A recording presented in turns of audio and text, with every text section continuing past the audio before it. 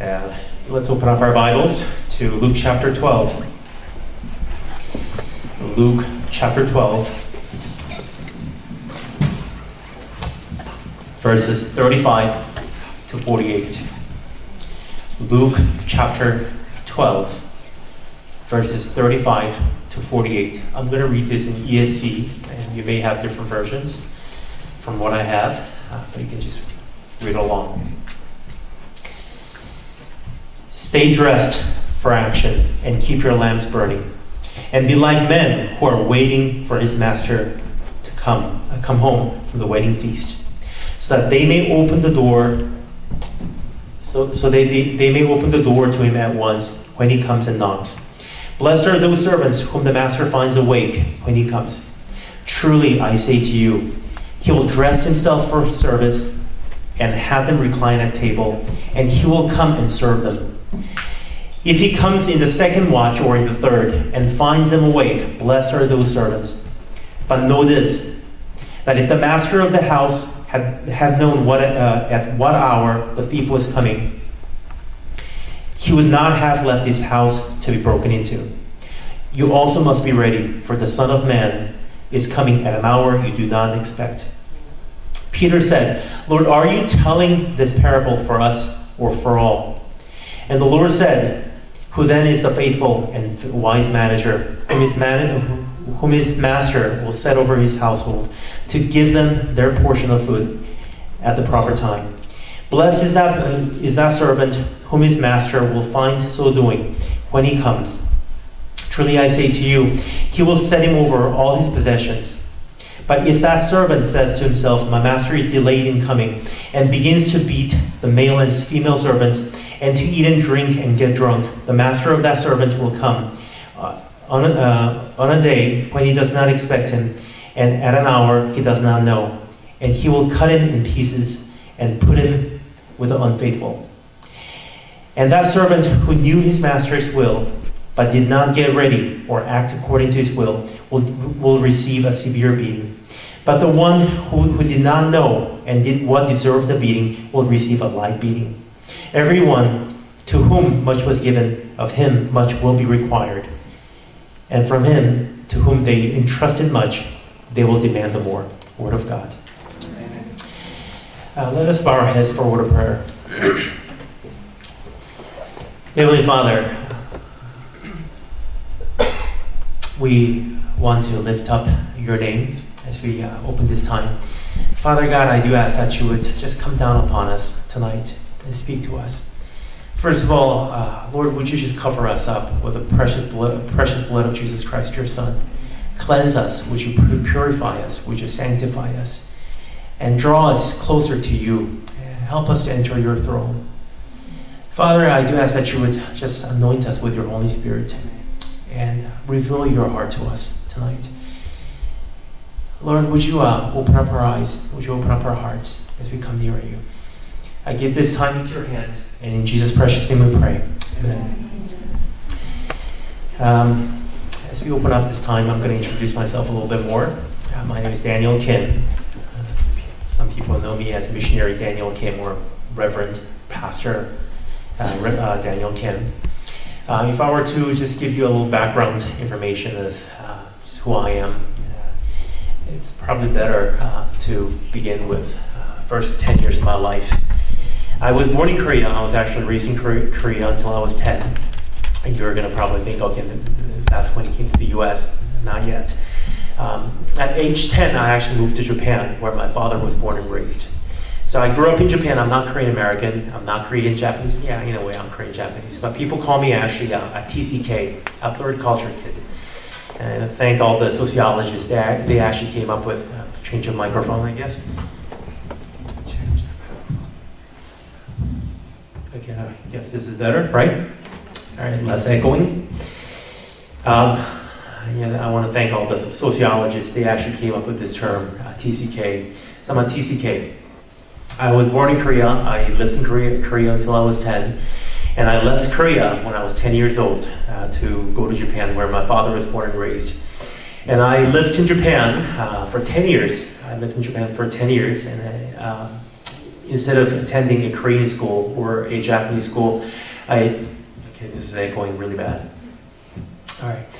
I attended an American school in Japan. That's where I picked up my English. And, graduating from high school in Japan and wrapping up my 10 years of my life there, I decided to come to the U.S. The following 10 years, the third chapter of my life, I spent in the U.S. First 4 years, I actually went down to Charleston, South Carolina, the old capital. It has a lot of dark history there, and I actually spent 4 years there in Charleston attending the Citadel Military College of South Carolina. And you probably know that school for hazing and racism, and it's pretty famous for that. That's where I attended school for 4 years, and as soon as I graduated, I left Charleston to go out to Chicago for seminary. And I attended Trinity for 6 years, doing 2 years of my full-time ministry as an EM pastor during those 6 years. And after 10 years of my life in the U.S., I was ordained as a pastor, ordained as a reverend, and I was sent out to the mission field.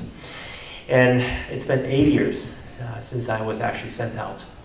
I've been working out there in the mission field. So I know what you're thinking, he's probably young. He looks really, really young. He looks like he's in his 20s or something. But thank you very much. But I know I look pretty young, but I'm going to be turning 37 next year. I've been spending probably about 8 years out in the mission field. This is my 8th year, in fact. Whenever I share that I am from the, I'm actually a missionary, people actually ask me this question. They say, where are you stationed? What kind of people groups are you reaching out to? I don't think I'm going to have enough time to really go into much detail about what I do out there in the mission field, but I can tell you these things. I actually, instead of God giving me one specific people groups or a country for me to reach out to, what God has given me are 2 stepping stones. One stepping stone is Beijing, to reach out to the West. And God has also given me Seoul and Incheon City to reach out to the East. What I mean by West is anything that's on the west side of Beijing, which is China, India, Mongolia, Russia, Central Asia, Central Asia like Afghanistan, Pakistan is kind of in the middle somewhere, Tajikistan, Kazakhstan, Uzbekistan, Turkey, all the stands, and then the Middle East, and there's Africa, and then all the way up to Jerusalem, Israel. That includes my Western ministries. My Eastern ministries has to do with anything that's on the east of Korea, which has to do with Korea, Japan, Southeast Asia, Australia, New Zealand, America, and everything up to London. Everything that includes all the European countries. This side, Western countries, anything that's on the west of Beijing.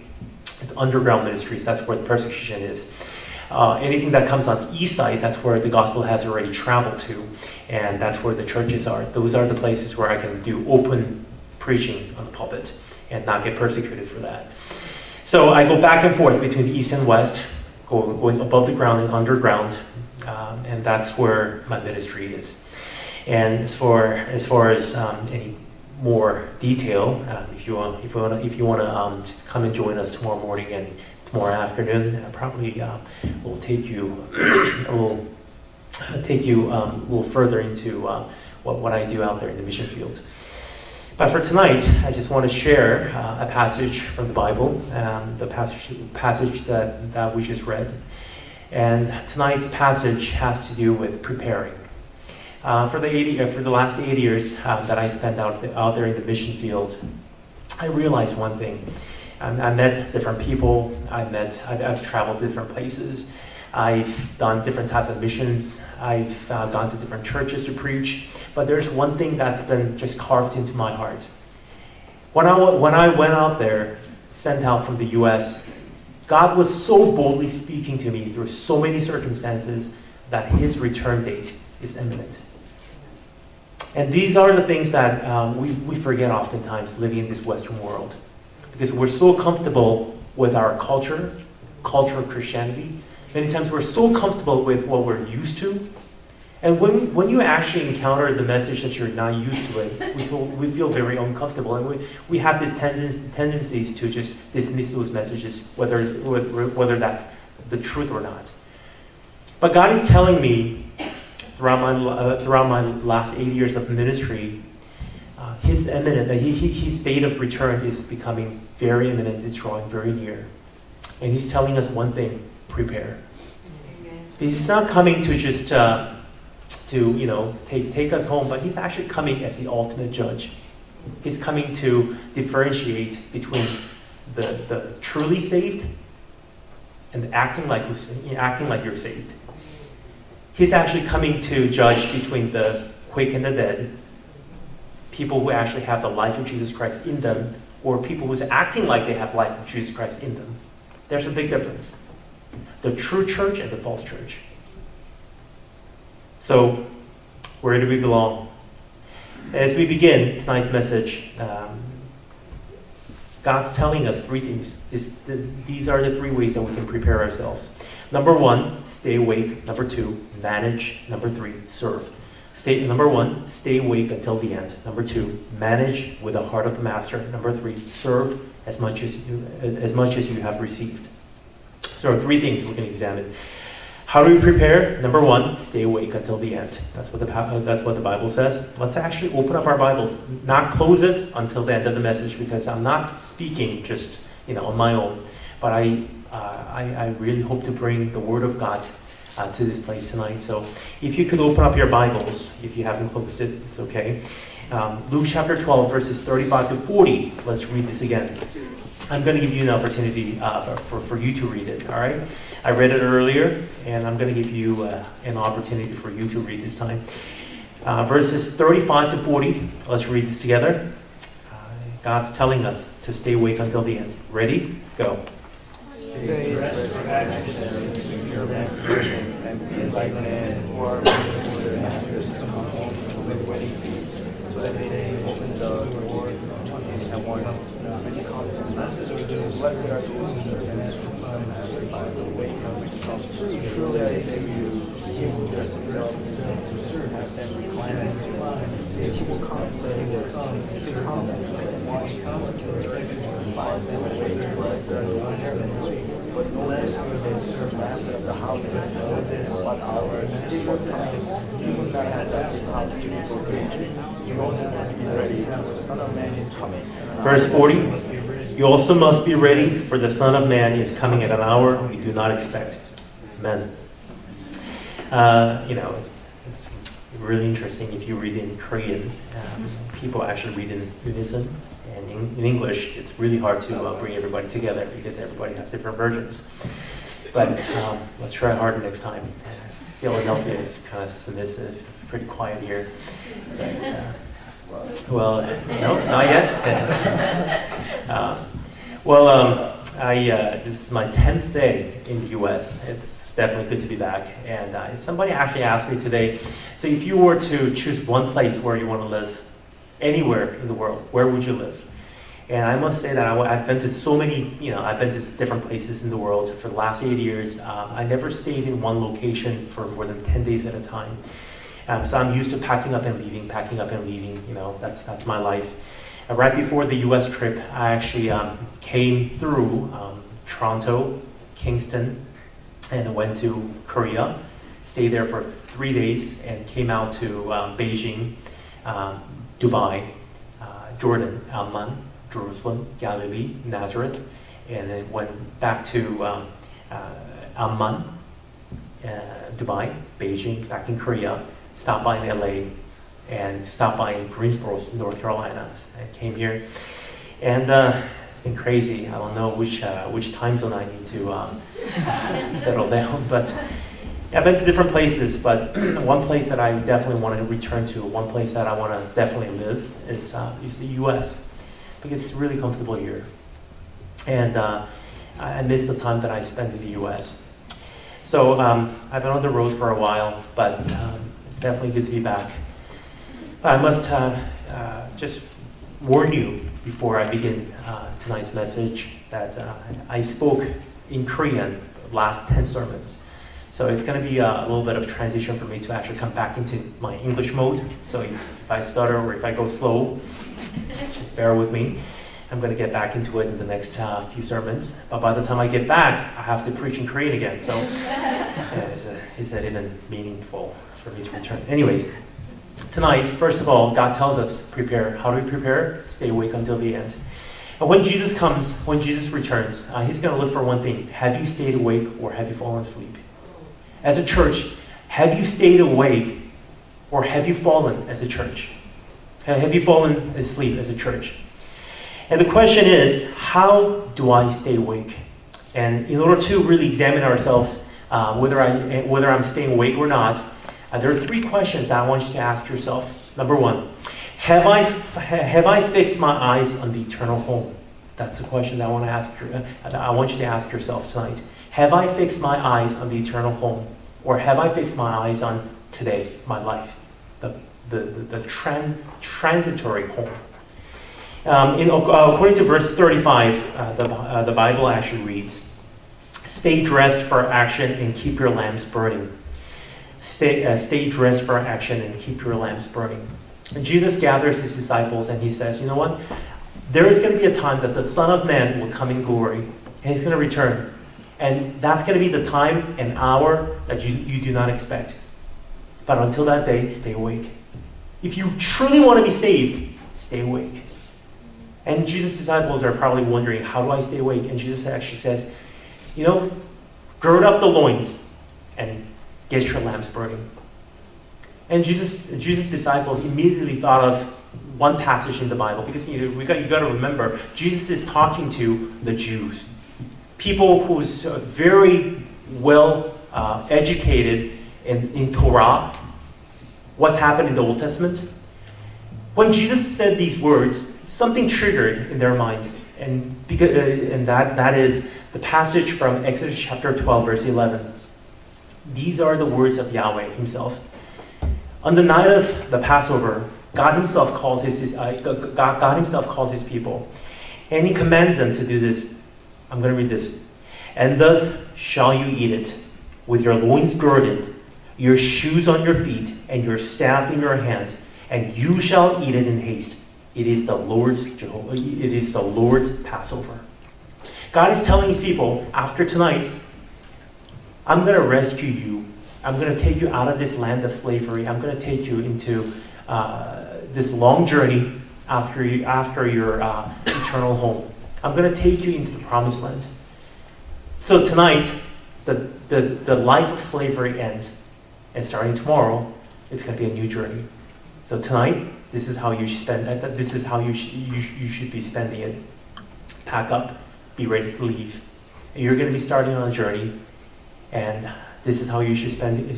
This is how you should spend it. God is saying, whatever you're eating, eat in haste.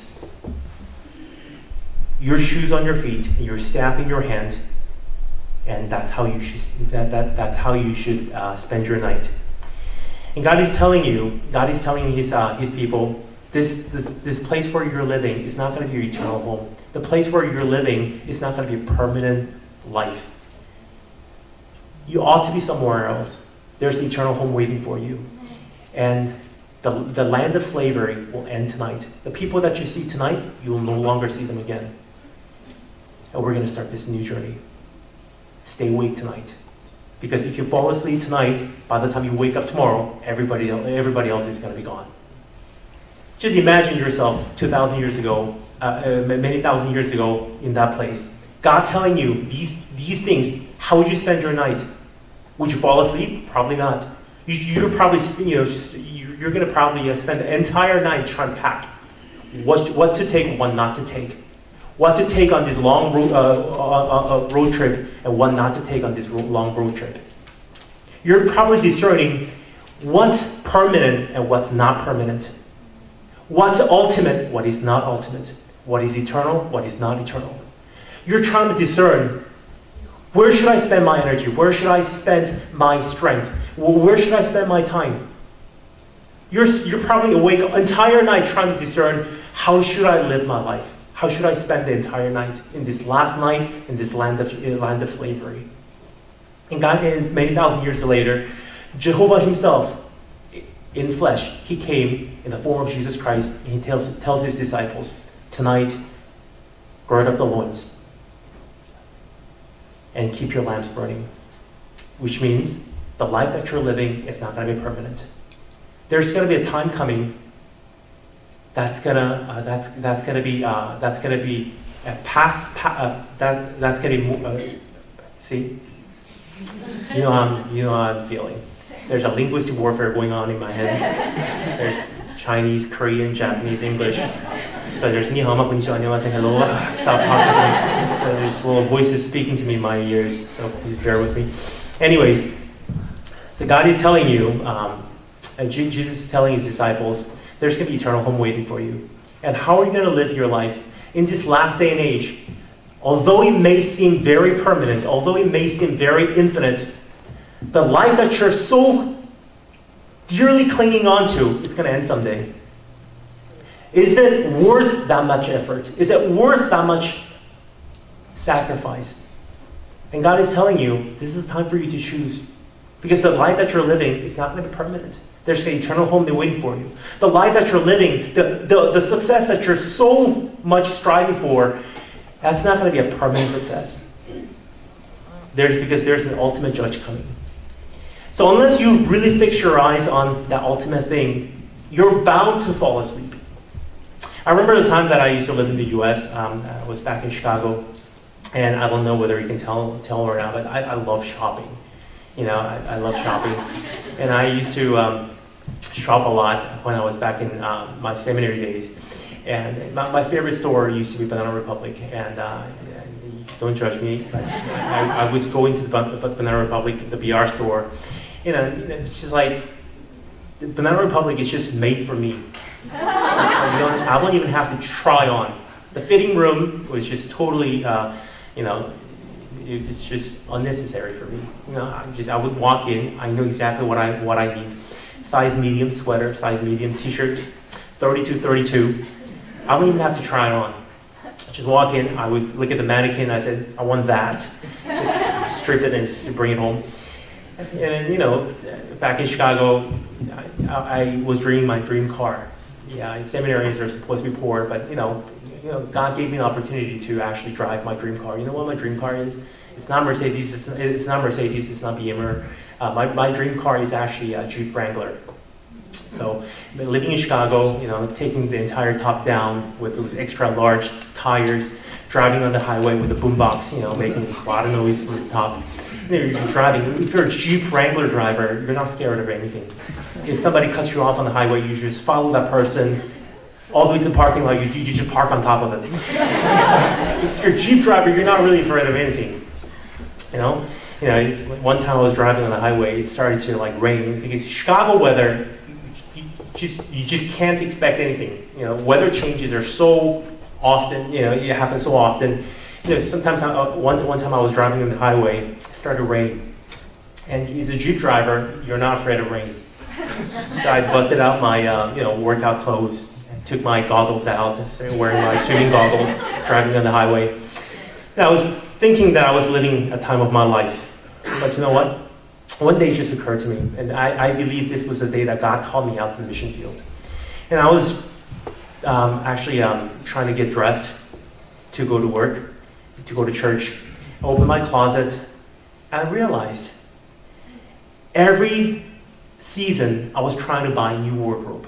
For example, Banana Republic would say, this season, this fall, blue's going to be the color. So you buy blue sweater, blue shirt, blue pants, blue t-shirt. They would say, this winter, the winter collection is going to be black.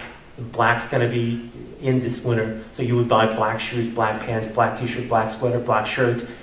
And I thought I was just busy doing that, right? One day I opened my closet and it just occurred to me, all the clothes that I have are exactly the same, just different colors. Exactly same V-neck merino, Italian merino sweater, just different color. And it just occurred to me one day, If I change my color 10 times, I'm going to be in my 40s. Another 10 times, I'm going to be in my 50s. My life's going to be over. My life's all about changing colors of clothes. Wearing exactly the same clothes. And I was so stunned by that, I stepped back and I looked at the car parked outside, right through the window. And I saw my car, my dream car, parked there. And I realized, until that day, I don't know why it didn't occur to me. On that day, I saw my car parked outside. It just occurred to me, that's not even my car. You know why?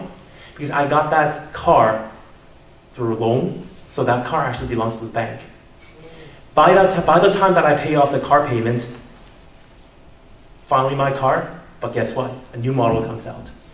I go into the store, not in the store, I go into the dealer, do a trade-in, I drive out a new car. That car still belongs to the bank.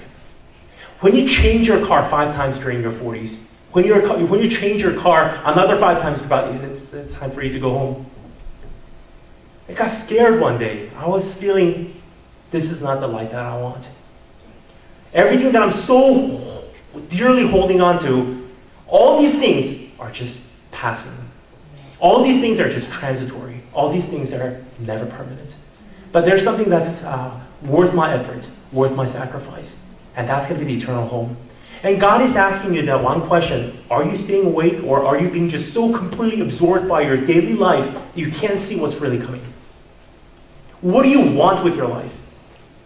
Well, going to church, going to college, marrying a perfect girl, having that American dream, having a beautiful wife, nice job, nice home, and maybe one day I'm going to be really happy, and one day I'm going to die, I'm going to go to heaven. Is that the Christian life that you're dreaming of? God is saying, time for you to wake up. Number 1, have I fixed my eyes on the eternal home, or am I just being absorbed with my daily life? Somehow believing that this life will never end, but I'm gonna tell you, it's gonna end someday. Number 2 question, how do I know whether I'm awake? Number 2, am I ready to obey? Am I ready to obey? A lot of us have these tendencies to really, be absorbed into worship, and we just, praise God, saying, God, I'll do anything, just like, I want to surrender my life to you. But what if God really tells you tonight, surrender everything? What are you going to do? I've seen so many youth group students, at youth conference or whatnot, and they say, God, I want to give my life to you, and I want to just, I want to die for you, I want to go out to the mission field, I want to just give up everything. And God tells you that night, give up your girlfriend. God, not that. We say it so easily, but I'm going to tell you tonight, the word stay dressed for action, that's actually a mistranslation. The actual translation of the verse, and verse 35 is gird up the loins. Gird up the loins. You know what that means? Be ready to serve. You're ready to obey. Whatever God commands you, you're ready to obey Him. Girding up the loins means I'm ready to bring joy to your heart. Through whatever means possible, I'm ready to bring fulfillment to your heart. Amen. That's what it means to girding up the loins. And God is saying, you know how to stay awake? The way to stay awake in this last day and age is to be in the position of obedience. We don't fall asleep because we're not obedient. It's the other way around, I'm sorry. We fall asleep because we're not obedient. It's not because we've fallen asleep we can't obey. Have you ever seen someone actually running a marathon and falling asleep? You're running, and you're falling asleep. You don't really see that often, do you? A person somewhere along the way has lost a reason to run, and you're slowing down. That's when you start falling asleep. The reason why you cannot obey, no matter what he says to you, the reason why you cannot obey is not because you have fallen asleep. It's because somewhere along the line you thought, what's the point of doing this? And you've slowed down. You've slowed down running the race. And that's why when God commands you something, you can't obey. You can't obey whatever He commands you. Tonight, I'm going to ask you to actually come and join the race again. If you come back to the place of obedience, and He's going to actually give you passion as well. Many of us have this tendencies to think, you know what, God, if you give me passion, and I'm going to obey. You know what that is? It's not obedience. You're dealing with Him. You know what obedience is? Though you don't have any passion left in you, when God commands, because you respect what He says, because you honor what He says, you choose to obey Him. That's what Christian life is. God doesn't tell you, I'm going to give you passion, I'm going to give you everything, I'm going to give you tears, I'm going to give you burden, I'm going to just give you everything, and then I'm going to tell you to go and serve me. Who's not going to serve? Anyone can serve. But God is saying, you know what? Obey. I'm just going to give you a small, tiny amount of obedience. Your ability to obey, your power to obey. I'm just going to give you a small portion of that so you can obey once. When you obey once, I'm going to fill you up with a little more passion. Each time you obey, God's going to fill you up with passion. So passion comes after obedience. So brothers and sisters, for those of you that's waiting for passion, passion doesn't just come on one day. Passion comes as a result of obedience. So somewhere along the way, if you have forgotten a way to obey, maybe you should look around and just examine yourself and saying, maybe somewhere along the way, I've forgotten maybe a motivation to stay awake. God has become He's no longer a good enough reason for you to stay awake. That's why you say, you know what? I'm going to slow down. Christian life, this is good enough. I'm just going to be satisfied with what I do with the church. I serve this much. God don't ask me for more. I go to Sunday services. I go do offering. I go out to the summer mission field. That this is enough. And according to my picture, this is a good Christian life. God, don't ask me for more. This is good life. You slow down. The moment you do that, you fall asleep. But God is saying, you know what? Come out from that. Wake up. And when you wake up, the only place that's going to keep us awake is a place of obedience. And God's going to challenge you one thing. Just like God woke Abraham up, God spoke to him. That's the day Abraham started to say, God, what did you say? He started waking up. On that day, what did God say? He actually gave him a chance to obey. Abraham, I'm going to ask you to leave your kindred. I'm going to ask you to leave your home. Abraham was struggling. God, I don't even have that passion. But because you said so, I honor you. I will choose to leave. And he was still waking up. That's the first time God has ever spoken to Abraham. Until then, Abraham, he used to be like an idol worshiper. He was worshiping moon. But one day, this God called Jehovah, he decided to show up in Abraham's life and say, Abraham, I'm the real God. I'm going to ask you to leave your home. Just a chance, just a small chance for him to obey. What did Abraham do? God, I need to wake up a little more. You've got to give me more passion. Abraham did what? He obeyed. And Abraham, along the way of obedience, what did Abraham do? He was waking up from his sleep. See, if you want to really, really wake up, I'm going to ask you to start obeying to him from the small things. God, I'm going to quit this. Tonight, I'm not going to do this. Tonight, I'm not going to look at this. Tonight, I'm not going to drink this. Tonight, I'm not going to smoke this. Small obedience will result in great spiritual gain. Number 3. So number 1, have I fixed my eyes on the eternal home? Number 2, am I ready to obey? And that's the second question that you can ask yourself to examine whether you're awake or not. Number 3, do I know who to look for? Do I know who to look for?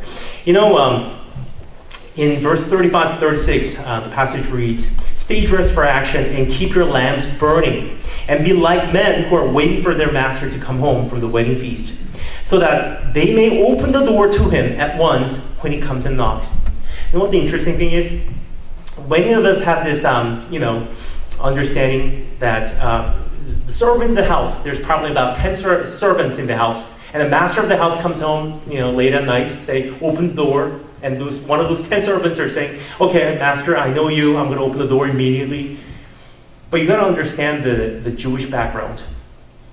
Do you remember one time that Abraham's nephew Lot was actually kidnapped by the kings. And Abraham did what?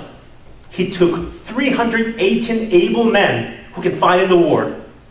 Those 318 servants that were born and raised in his own household, he took those 318 men over to the war, over to those kings to fight against the kings, to rescue Lot, his nephew Lot, out of their hands. Which means, for Abraham, it was not even 10 servants, it was not even 20 servants. The number of servants that were actually living in Abraham's home, just counting the ones that were born there, 318 of them, only men. I'm talking about men. 318 able men who were born and raised in Abraham's home, who can fight in warfare. 318. You know what that means? In his household, counting the female servants, little children, servants that he bought somewhere else, counting all those servants, there were probably more than 1,000 servants within the household. Which means certain servants have directly spoken to the master.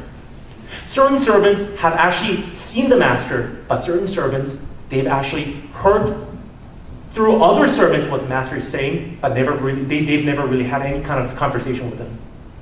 Certain servants, they've never even seen the master. They know what the master is like. They've heard about him, but certain servants have never seen the master. But now the master comes home from the wedding feast in the very late, late night. He knocks on the door, and Jesus is asking this question: who is that servant who can open the door immediately?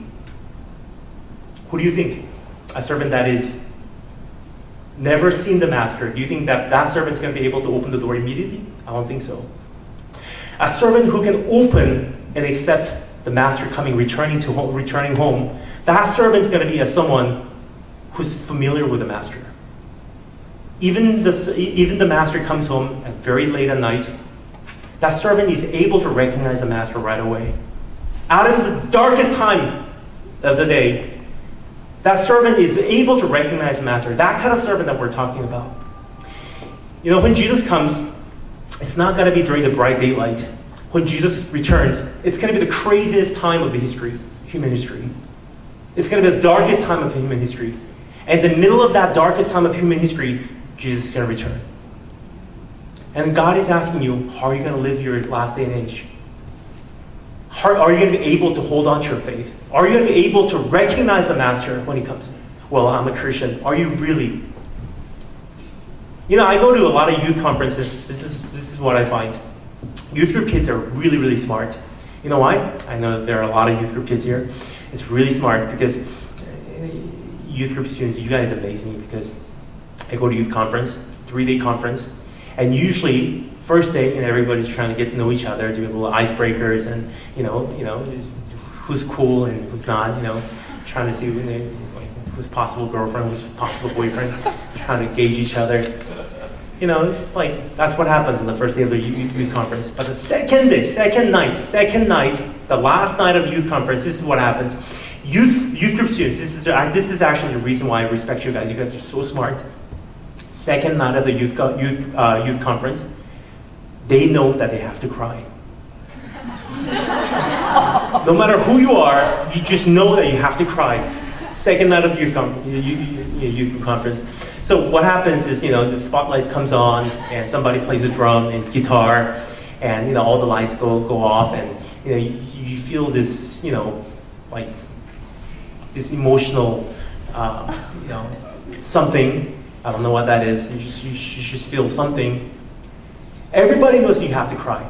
You start weeping and you start crying, and after that service, people get together and they start sharing during that time of fellowship. So what happened tonight? People share. I met Jesus Christ. He came to my heart. So passionate.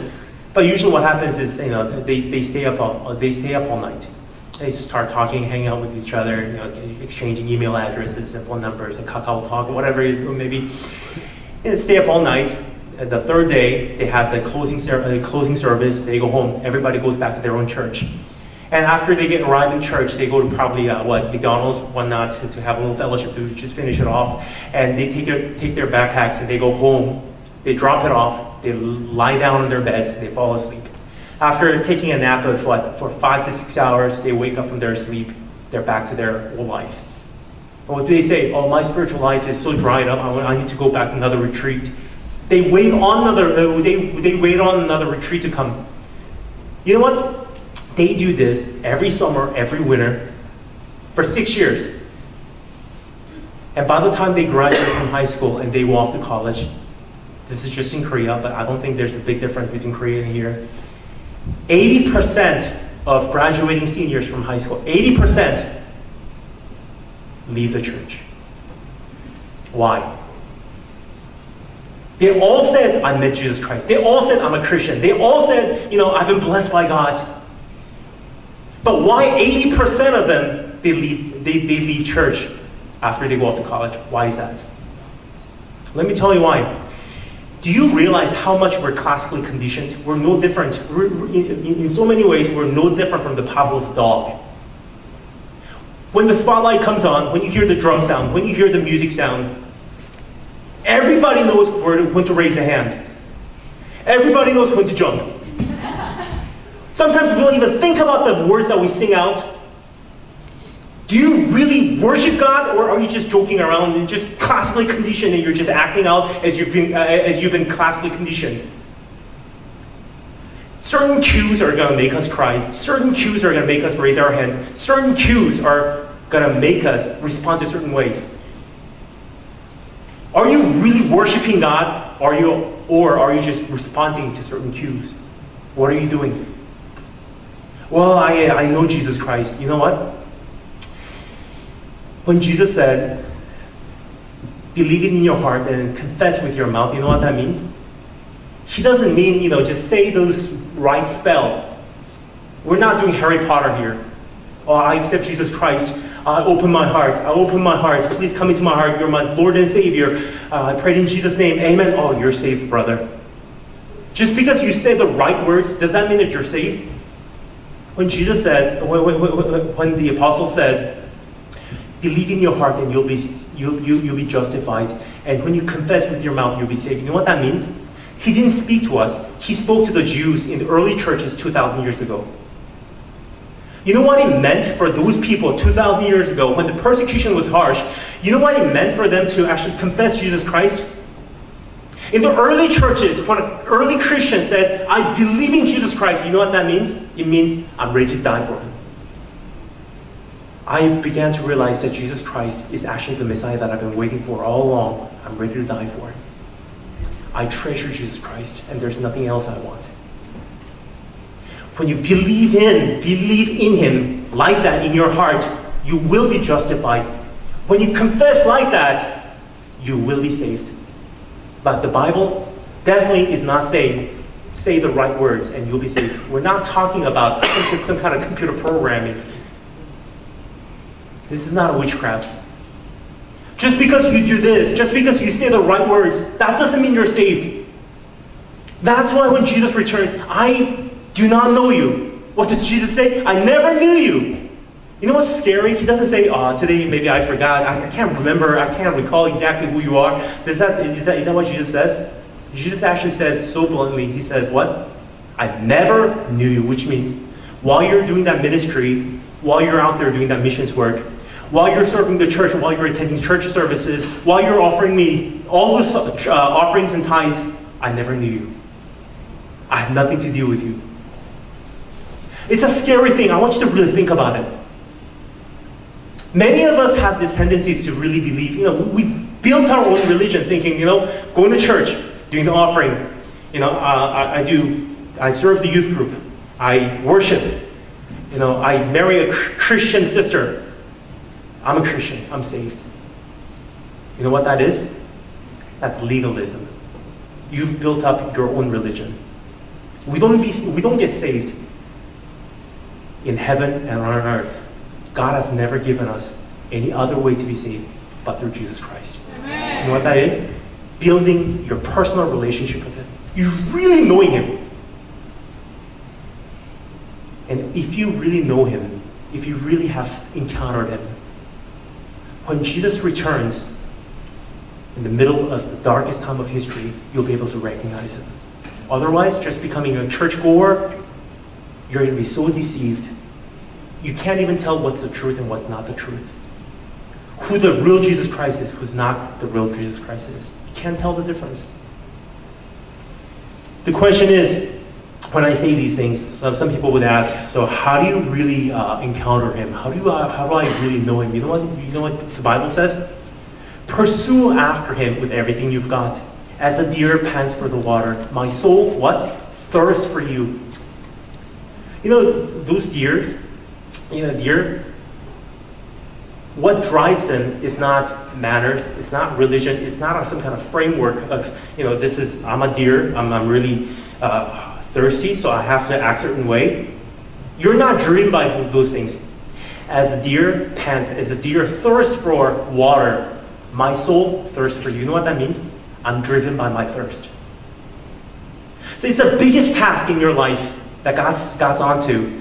God's trying to make you realize that you're actually spiritually thirsty when your entire world tells you you're not thirsty. You're self-adequate, you're self-sufficient, you've got everything you need. But God is telling you over and over through difficulties, trials, and through your friends and messengers and pastors and so many missionaries, God is trying to do one thing. You know what that is? God is trying to become self-aware that you're actually thirsty. Because when you become real, when you really begin to realize that you're actually thirsty, that's when the thirst will drive you crazy. And because of the thirst, that's going to become the driving factor of your life. You're going to start searching after God. God, I need you. I don't care what I do. I'm going to go look for you. I'm going to pursue after you. And that pursuit will end with the knowledge of God. You'll end up meeting him. So the question is, have you really met him? Or are you just playing Christianity?